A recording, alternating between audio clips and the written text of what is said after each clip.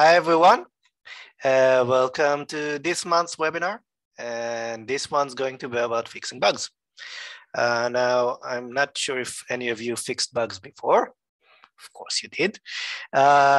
This is not about fixing a specific bug, but the process that we want to go through in order to achieve fixedness. I'm going to show you a couple of scenarios. I'm going to talk about what bugs are. It may seem like a bit basic, but if you take a look at it, it's more of a process that's a bit involved. And I want to show you that because this is something that I was taught very late in my developer life. And I want to share it with you, and I hope you enjoy it. So let's see. Who am I? My name is Gil.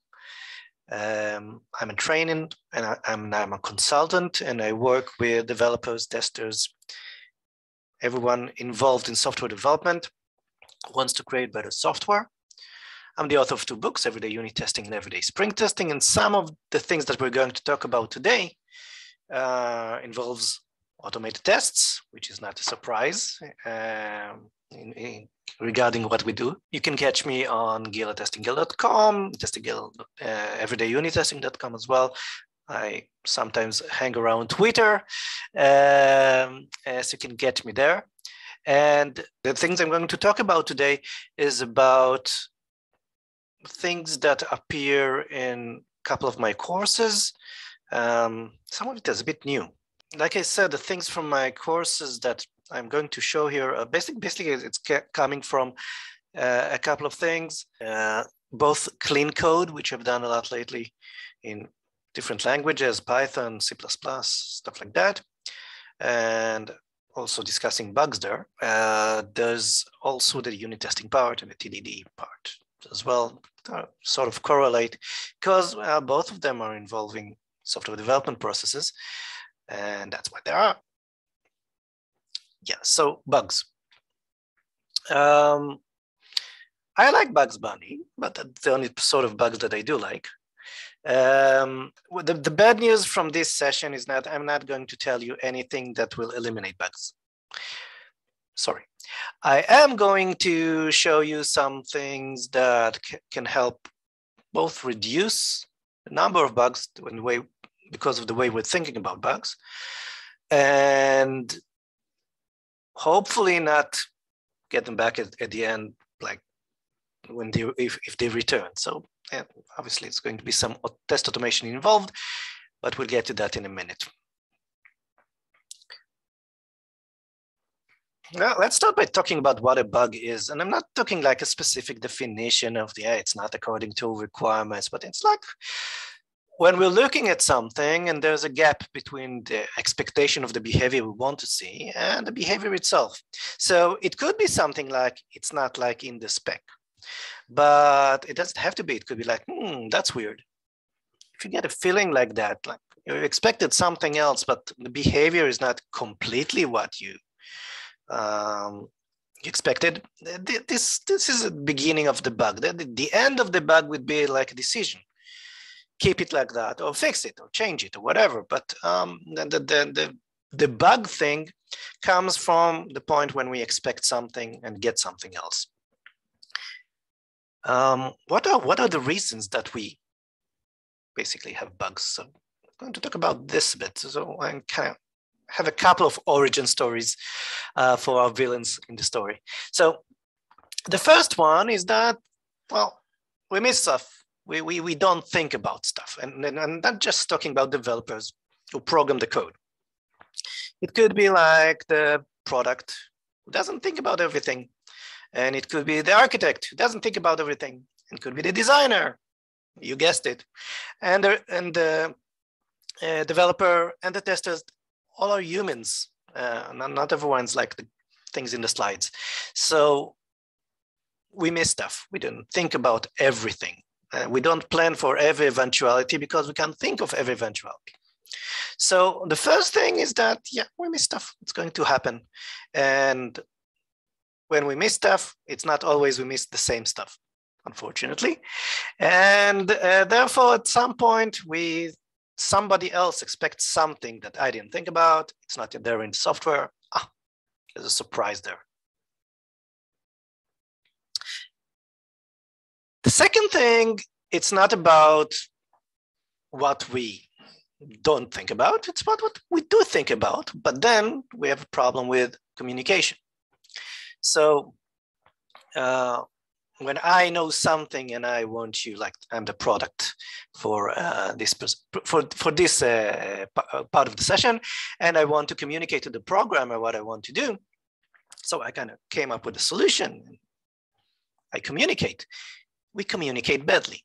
So we can't really tell everything what's in my mind. And we use words, and we use pictures, and we use diagrams and whatever. Not everything works exactly the same. I can tell you like something from a session I did just last week about in clean code. We start off with one code.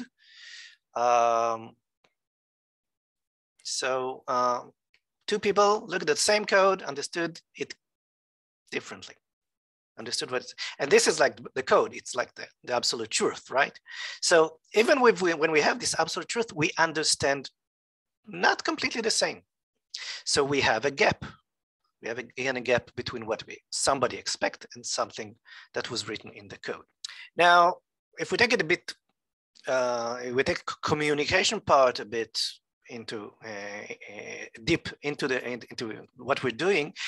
It's like translations, right? When we're communicating something, what do we communicate? Well, we communicate behavior, we communicate expectations, and basically we're communicating something, but is it always the same thing? No, because we have translation errors. If you think about it, even if we're doing like completely simplified process of a customer wants something as a problem, and the product will create, this is a solution.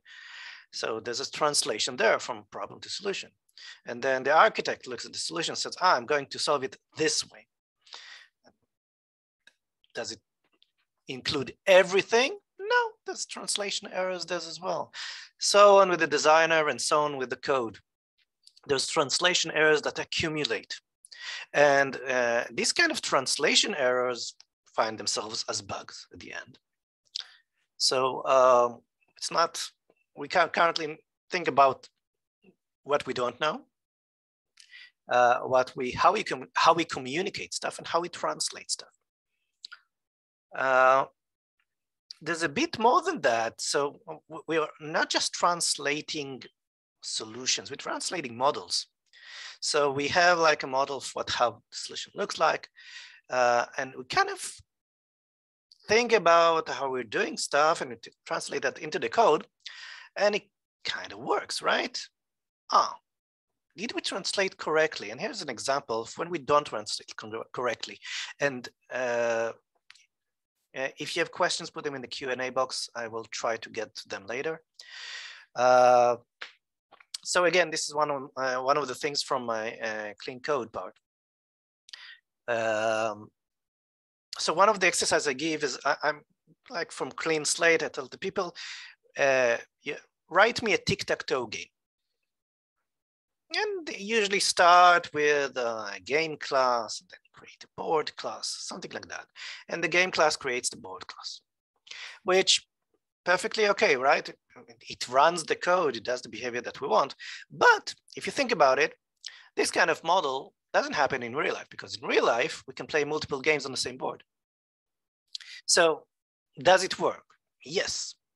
But once we start adding more features, we start like squeezing and stretching the code in different ways because the models are different.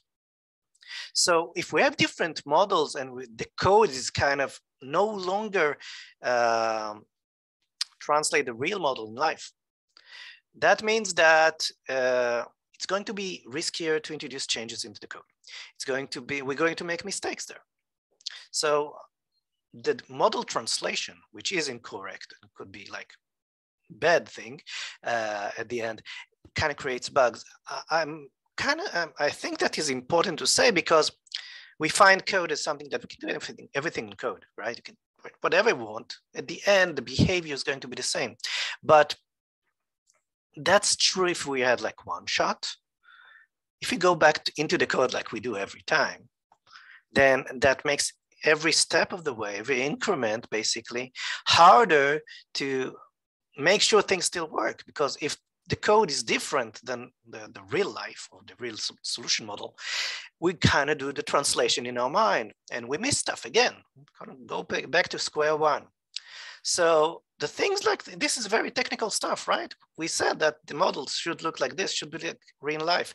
If we don't enforce that, we kind of introduce traps for our bugs.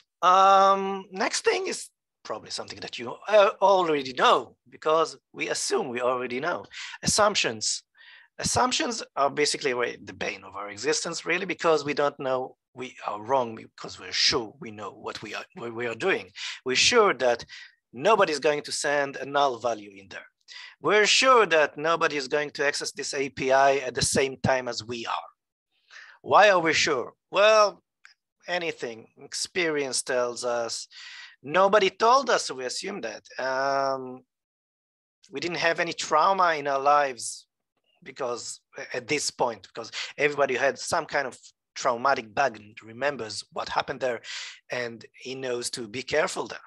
But the assumption, we kind of build assumptions into the code. If you take, for example, and another example I gave the unit testing seminar I gave last week, I was talking to the crowd the same way I'm talking to you and tell them, well, I have a calculator, and if I press 2 + 3 = what do I get?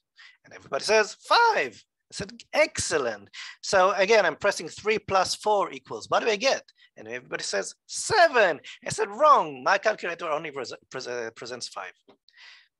Why is that? There was no spec. The assumption that what I was told them works like every calculator they met in their life.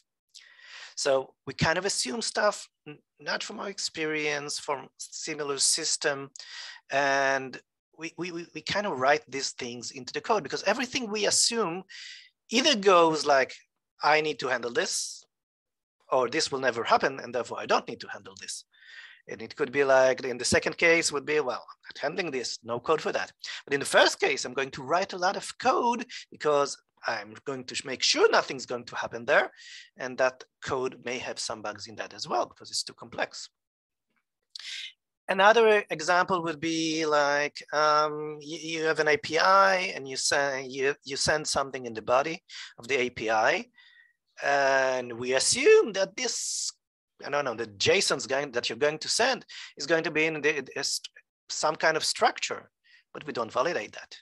So if it doesn't come up in that kind of structure, we're surprised. And this surprise come out as bugs. Oh, by the way, there's another thing. We do also mistakes, but I'm not counting that as bugs because, yeah, who does?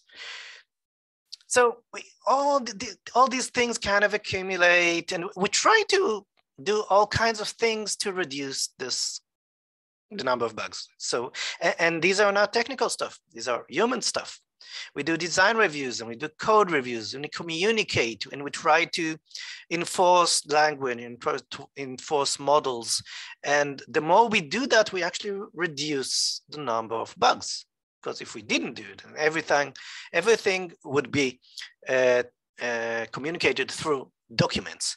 And you would sit alone in your room and all you had was these documents, and you have to realize everything from that and your experience into the code. If you've worked in that kind of scenario, you know that you're kind of shooting around trying to not to miss. The more we have processes in place, we kind of reduce the risk of that. So can't eliminate, but if you're doing all these kind of processes, you're in the right way, because you're going to actually look at this stuff and try to reduce it. However, bugs will be there, and this is the part of the seminar, the webinar that I'm going to discuss of, well, what do we do when that happens?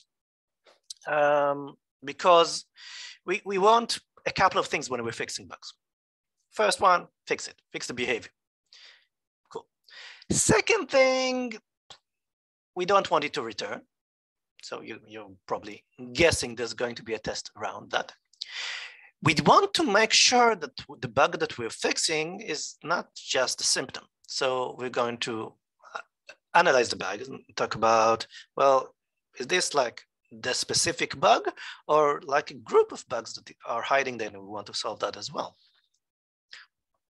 So, and for those, the brothers and sisters of the bugs, we want them not to return as well.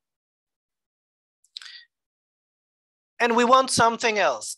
That something else is, we don't want to break anything that worked until now. Now, I'm telling you stuff you probably already know, but if you start thinking about it as a process, you'll see that the process that I'm going to describe take these things into account. So what am I going to do? Let me teach you. See, this cat is not surprised. I'm going to show you a couple of scenarios. And I'm going to use my messy calculator to do that. If you've been to one of my earlier webinars, you may have seen examples coming from this. It's a calculator. Doesn't do everything. It doesn't do everything right. And I use that a lot for refactoring and teaching test planning, stuff like that. Today I'm going to show you how to fix bugs in it. The first scenario I'm going to show you is when the build is broken. So what does it mean when the build is broken? We have a test that catches the bug. So a test that used to work before now breaks. What do we do? I'm going to show you cleaning the logs because it's important for us. Triangulation, which is a fancy word for finding out what the problem is.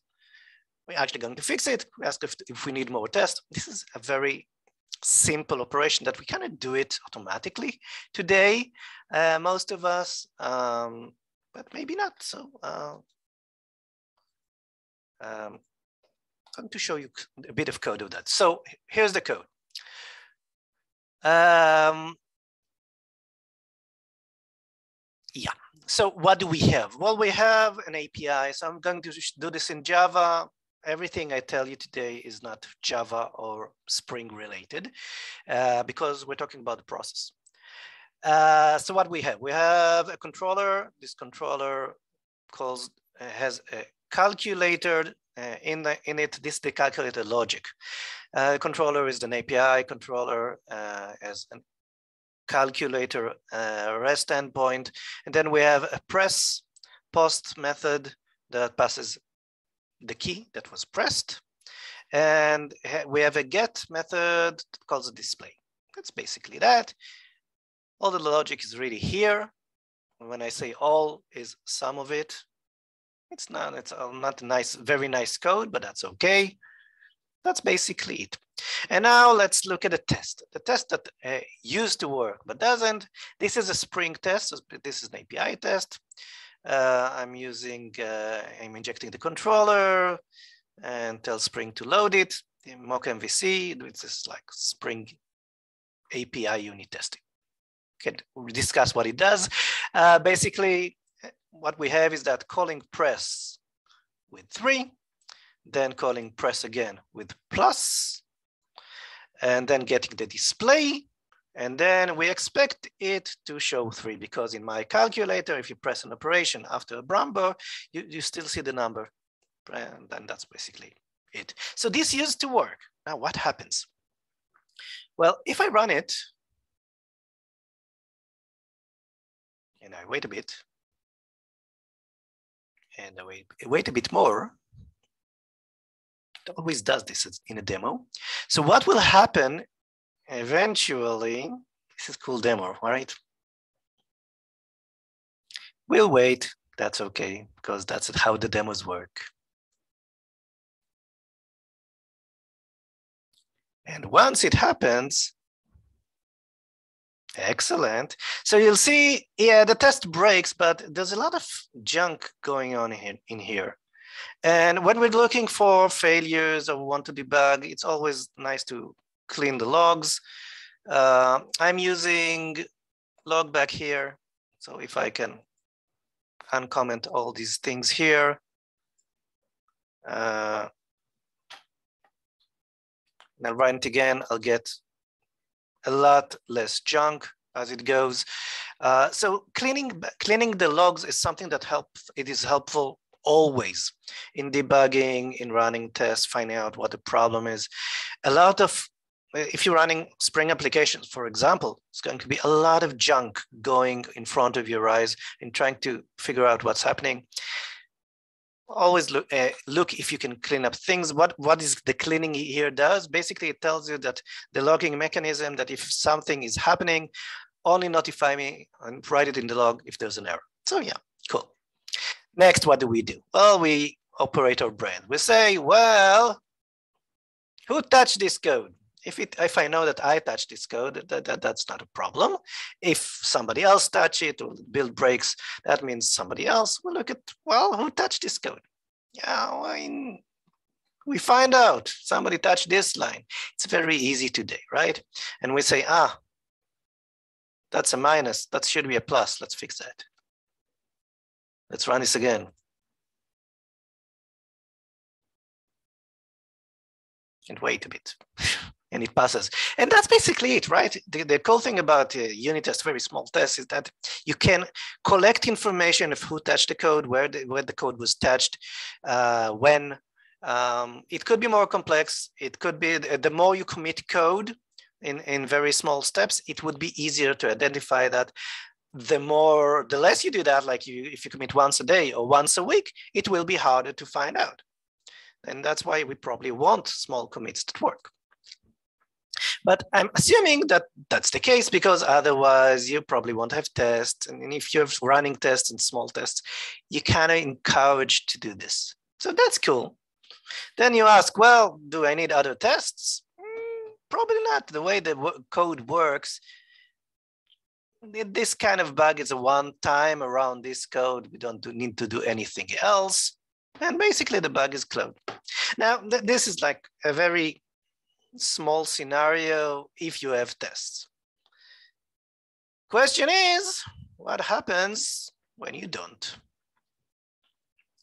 So a new bug appears, and this time it comes from the customer or testers or something like that. And we need something a bit more complex to answer what we wanted to do. And that is, remember, we want to fix the bug, want to make sure the bug is fixed without breaking anything else. And I'm going to show you something else during this process, which is called the Saff Squeeze, which is how to basically start from a failing test and getting to a test that is small enough to identify the bug. Because once you do that, you can fix the bug very easily. So the process is basically cleaning up the logs like before that, writing a failing test because we didn't have one before. We're going to replace the smaller with a smaller test if it's possible. Find the bug. Before we're going to touch it, we don't want to break anything else. So we're going to write a characterization test, fix the bug, refactor because we want to refactor and keep the code better than we found it. Ask, do we need some more tests? That's basically it. How does it look like? Okay. So yeah, that was short, and I'm going to start here. So I'm going to start with a test. And the test, the failing test, will tell you what the bug is. Same system, different bug. And we were supplied with something we could reproduce as a test. So basically, if we press X and then press 3, get the display, we expect it to be 3 because we don't have an X button. Excellent. So we have a failing test. Now, what I'm going to start now doing is I want to get to a minimal test, because this is like a test that tests the entire system, right? Spring and the APIs and the controller and the calculator itself. Now, let's suspend our belief right now because we know where the problem is. It's in the logic of the calculator. But I want to go to the entire process And the process is called the Saff Squeeze. The Saff Squeeze, you might look for it in the internet. You'll find a couple of small examples. The first one is by the person who named that. And the person is Kent Beck, the mighty Kent Beck, who wrote JUnit, is the master of TDD. And he did not invent it, but he was shown this method by his friend. And his friend was David Saff. And he called it the method after it. It's called the Saff Squeeze, because we're going to squeeze out parts of the test to be left out with the minimal test. Not a lot of examples there, so I thought this would be like a good way to introduce to people something that's very interesting, because what would we do if we're not going to do that? We're going to debug. We have a test, right? Let's find out what the problem, but the system could be very complex. The idea here is to start with a failing test. And instead of using the debugger, we're going to rerun the tests, only take parts of it every time. The way we're going to do this is called inline. If you know inlining from refactoring, just basic the code. If you're calling a method, replace the calling methods with the correct code. Note that we're going to do this. It will not always work, and we might need to change the code. So before I'm going to start doing inlining, I'm going to commit at this point where I have a failing test before I'm starting to do this. So I'm going to show you the steps of how to take this kind of test and make it as smaller as possible, because at the end, I'm going to have a unit test, and then I'm going to revert to the earlier test. So I'm going, as you can see from the tree here, stop it. I'm going to go through a couple of tests. So I'm starting here. The first thing I'm going to do, we said inline. Okay, so inline could be like something automatic, but it could be like something else. So I'm going to look at this. Well, what is the first step? The first thing I'm going to remove from the equation is the API call. So instead of calling the APIs, I'm going to replace this with calling the controller. It's like a controller unit test, not completely, because if you can see, this is a Spring test. The first thing I'm going to do is take the APIs of the equation, and I want to see if we have the same behavior. If we still have the same behavior, that means we're still capturing the bug. So I'm going to run this just to show you what happens. Wait a bit. And you see that the behavior is this. Basically, I'm expecting 3, it was x3. And I'm going to start pulling things away from it. So the first step would be, instead of calling the APIs, I'm going to call the controller itself. This is still, it looks like a unit test for the controller. And this. It's still a Spring Boot test. I'm embedding the calculator controller and letting Spring inject it, and basically use it in the same configuration. So both the controller and the calculator, but I'm not calling the APIs. I'm just calling these things in. If I get the same, and the same assert, the same behavior, that means everything outside it, all the API calling, doesn't help me get to the bug. So I'm going to run this, see what's happening. Obviously, same behavior, and that's cool. I have a smaller test. It's still a Spring test. Now what I'm going to do is remove Spring completely. So it looks like this. I'm creating the calculator controller by myself, calling press X and 3, and it should be 3 here. There's a bug. Okay, excellent. Gonna run it. But this time it's not the same behavior. You see that if you look at it, I get a null pointer exception. So I did something wrong. What is this something wrong? Well, you can see, look at the calculator controller. You see that it expects also to be injected with the calculator.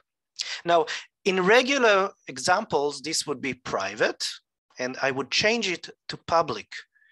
because like I said, I'm doing some modification of the code so I couldn't inline it.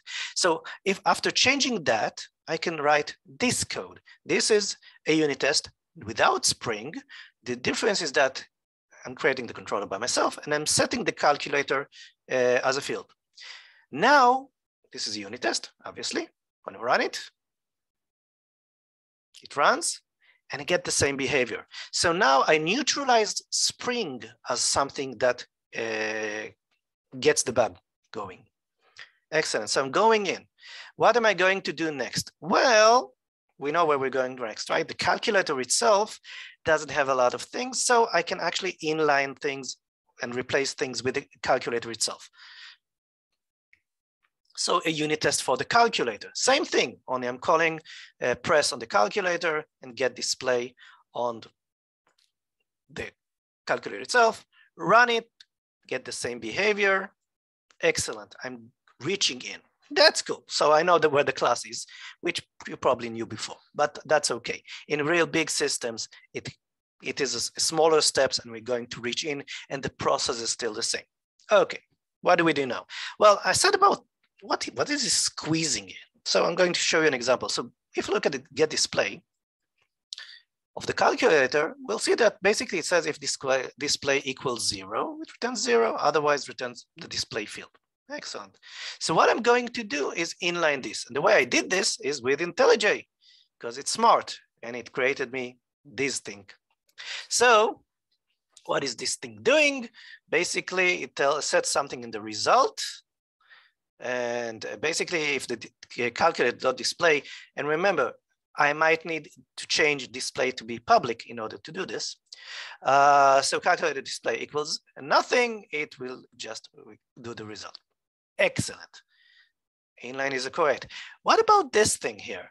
So if calculator.display equals nothing, it will do this. But I'm suspecting that it will not, because at this point, I know my calculator. It doesn't make sense that display is nothing, because if you look at the code, where is it? It starts with 0, really. So what I'm going to do is I'm going to comment out these things here. Okay, I remove the condition. I also remove the 0 here. And I want to see if the behavior stays the same. And it does. I'm still getting the same behavior. So I can remove these lines. Excellent. I'm squeezing out these kind of things. Then it occurred to me, well, Gil, you're not really thinking straight. You know, you're looking for an X and 3, and then you're looking for a 3. Obviously, after the X, you want the same behavior to stay. We can squeeze out these bottom parts. How do we do that? We add an assert. Now, the behavior might change after that, but it still captures the bug. So I'm going to add an assert. And I'm asserting that the display at this point, I'm expecting it to be 0 because it started out as 0. And if I'm pressing something like a letter that I'm going to do, it still needs to not change. So if I run this, it fails on this assert. Okay. And that means it doesn't even get here. So the behavior might a bit changed, but the bug is still captured because I'm expecting the bug to be here, not at the 3. So I can remove this. And what I'm finally left is something like this. Now I can, sorry, I've done something I shouldn't have. That's okay.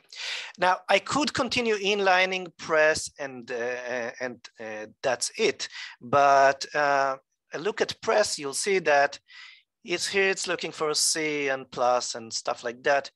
I will be, if I did this, I will probably be remaining with nothing else. So basically what I'm finding here is that it's not behavior that's broken, but missing behavior.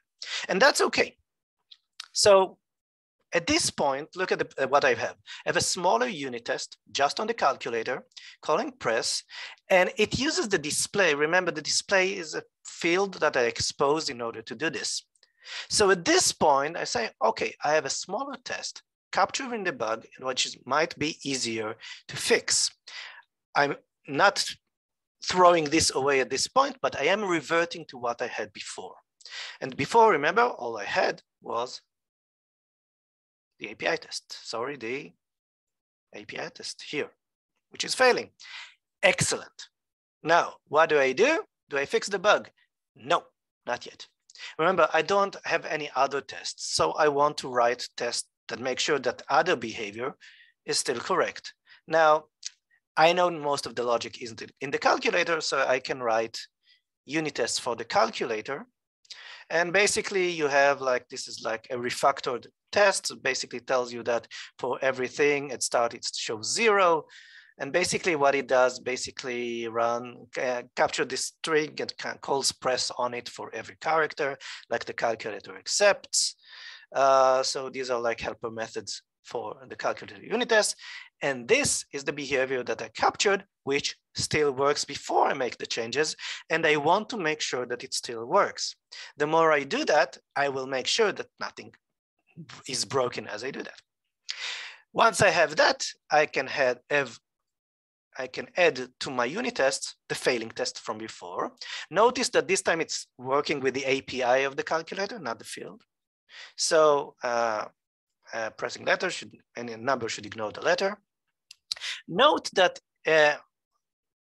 it's not just the X thing. It's like my intent is to really fix the entire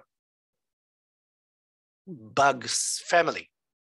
And for every letter and number should ignore the letter. So yeah, I'm writing this, and this obviously fails. At this point, I have two failures, the unit test and the API test. So I'm going to fix it. How do I do that? Well, if you know a bit about TDD, there's something called fake it till you make it. You make the things the minimal thing just to pass the test. We know that's not the final thing. So, but at this point, I have all of my tests running, all the unit tests, meaning the failing one, the characterization test one, and the API test. Is this a good thing? No. What do we do in TDD? Well, we add a breaking test. So we're going to add another test, this time with Y, because Y will fail. And it kind of drives us toward, well, this is a way to put a generic thing here. What is the generic solution? Well, I'm using a regular expression to do that, which you kind of notice, well, it doesn't solve everything because we have the C here, but we're taking small steps, that's okay. So if I have this and I run my unit tests,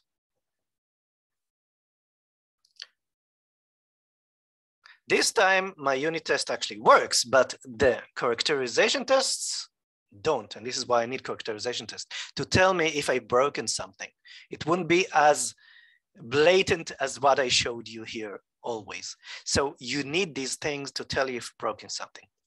What do? We fix it again. Go to the calculator. This time it's a regular expression from A to Z and A to capital B, then skip C and D to the end. And now again, I'm having all my tests running. Excellent, and obviously this is not readable to humans. So I'm going to finally extract that into a method, do a bit of refactoring. If any letter except C, then return. And I can continue refactoring, and I can add at this point more tests around this. And basically you get the idea. But I fixed the bug and the bug family and haven't broken anything. So again, looking at the process, I cleaned up the logs. Well, that was earlier, but that was still something that I needed to do. I wrote a failing test. This is something that captures the bug. It doesn't have to be at the point where I know where the bug is. So in my example, it was like an API test. Could be an end-to-end test. That's still okay. But it captures the bugs. And when we have this, I started the Saff Squeeze. And the Saff Squeeze was inlining code into the test over and over and over again, removing stuff that is irrelevant. In my example, it was Spring API calls, and then Spring, and then the controller itself, and then parts of the calculator, and then replace that with asserts, squeeze things out both from the top and the bottom, until I was left with a smaller test that identifies the bug.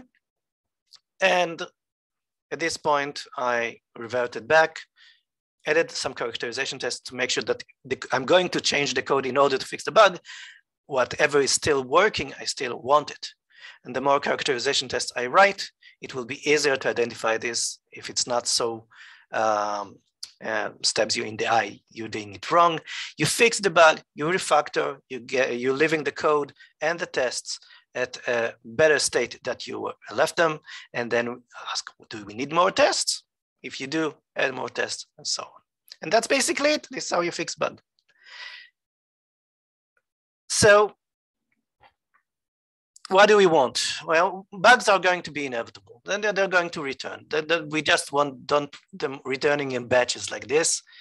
And the process itself, basically simple, technical, takes care of what we want to do. We want to fix the bug. We don't want the regression. We don't want to break anything that worked before. So we have a lot of characterization tests that tell you that what was worked before still are working, and we want those to continue. We want to fix the bugs as safely as possible. So characterization tests, more tests help us. We want to make sure that what we fix is really fixing the bug. So the Saff Squeeze here helps locate the bug, and we make sure we still have the big API test in our example, tells that this bug is really fixed. And this kind of process and kind of takes you to the steps, and if you don't jump over that and you take very small steps, you get to fix the bug, and this bug will not return because next time you'll have a test failing in the build, going back to phase 1 of our process, that tell you where the problem is. And again, you say, I know where it is because I touched it. I know where it is, and you fix it quickly. And if you don't have the process like adding tests at the right place, locating the bug, and making sure that you have enough tests to make the changes in order not to break everything. And the more you do that, first you get better at it. And the second thing is that you kind of process leaps into your mind, and if you start adding more tests, you understand the relationship between tests, code, and bugs, and you get to be more careful. So you'll do a lot less of that. And that's basically it. That's what I wanted to show you today. So first of all, thank you for staying, and I hope this was useful to you. This is how you can contact me. Hey everyone, if you enjoyed this video, be sure to like, share and subscribe for more. Thanks for the support, and remember, live long and test.